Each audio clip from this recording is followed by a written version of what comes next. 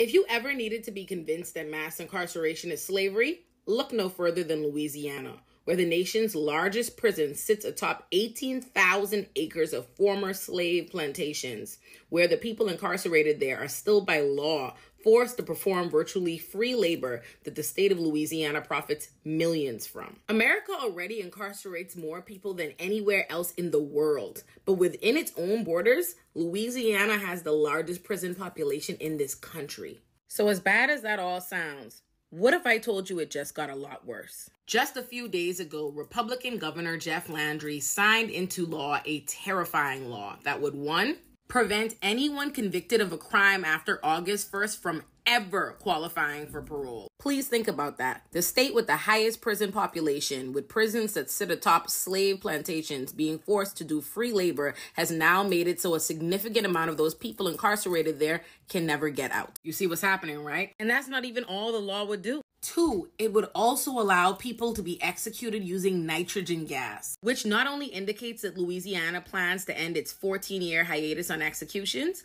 but that it plans to do it as inhumanely as possible. In January, Alabama became the first state to try out nitrogen gas as their form of execution for people sentenced to the death penalty.